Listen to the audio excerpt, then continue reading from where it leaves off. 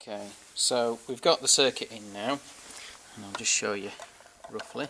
Okay, so we've got the diode in, but we're not actually using that diode. It's just basically a boosted dimmer, and if you hear, it's actually using quite a bit. And the reason why is because I got that in there, which is dug out of an inductor. We've got the bridge rectifier and the smoothing capacitor on, and the AC component is about 1.4 volts.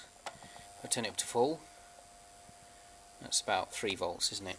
So the AC component is actually pretty low. That lamp is now working on DC, not AC. So if we now flip to the AC version, you can see that it's now running on 70 volts-ish. Yeah, and if I turn it up full, that's 240. So it varies now between 70 and 240, but this is getting a bit noisy.